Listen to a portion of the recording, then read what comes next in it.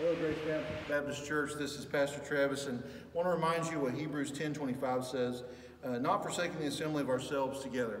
I'm standing here where we have assembled for many years at Grace Baptist Church, but where we have not been assembling since March here in the sanctuary.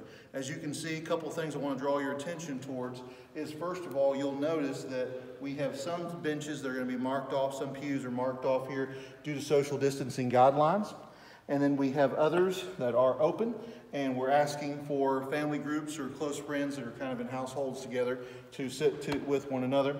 The double tape here will mean these will be marked off for Sunday worship, and I'm so thankful that this Sunday we're finally going to be able to gather back in here at 9 o'clock on Sunday morning to celebrate Father's Day.